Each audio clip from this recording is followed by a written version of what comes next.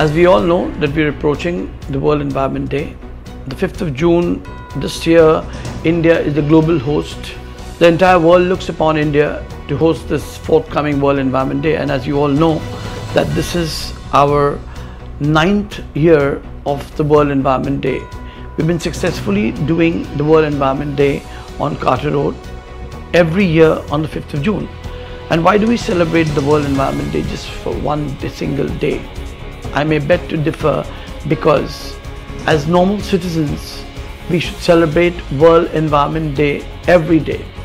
Every day there is a certain level of attention that should be provided in regard to the environment we live in. As we all know, this year's theme for the World Environment Day is Beat Plastic Pollution. And I'm sure we are all aware that plastic is non-biodegradable. It may not harm instantly, but it definitely will poison you slowly and instinctively. Plastic pollution can affect our marine animals, our waterways, our land, and hence plastic pollution, as we are all aware, the world has taken a conscious decision to ban this.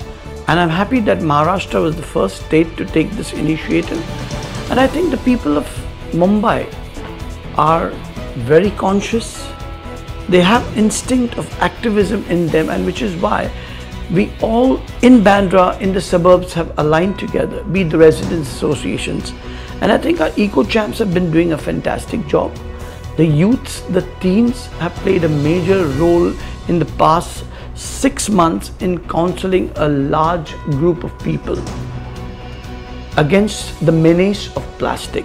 As I mentioned, the World Environment Day should not just be celebrated one day in a year. Our activities are ongoing activities throughout the year, wherein last year, as you are all aware, we were successful in having 5,000 tree plantations around the suburbs that were duly mapped with the MCGM and with the various local agencies. And this year, with plastic ban, our eco champs have been working closely with the students, the youngsters, the teens of the Ajinkya D.Y. Patil School.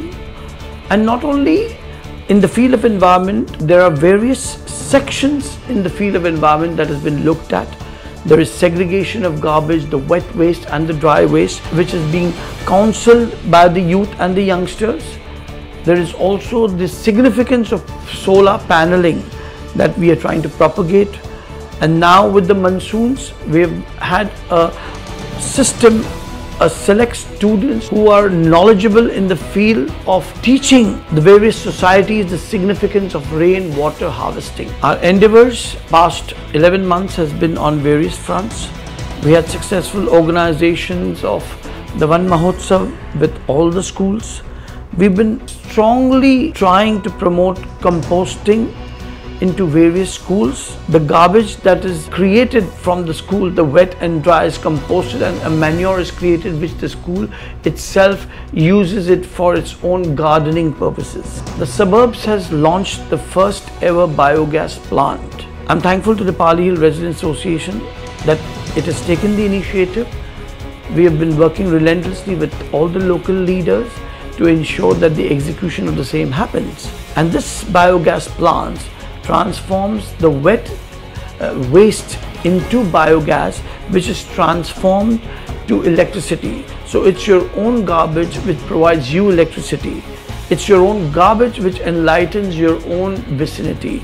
That is a concept and theme which the Bhamla Foundation looks forward in the forthcoming year, with many societies together, with many local residents associations together, with various social groups together, to come together to ensure that such technology is installed so we can save a lot of money on the electricity via using your own garbage, via composting your own garbage. Let's discard plastic and let's embrace new life, and let's embrace a healthier life. If you can't reuse, refuse. So friends, we'll all meet together on the 5th of June at Carter Road. You're all aware, 5 p.m. onwards, we meet at the amphitheater. And this year, let's all together beat plastic pollution.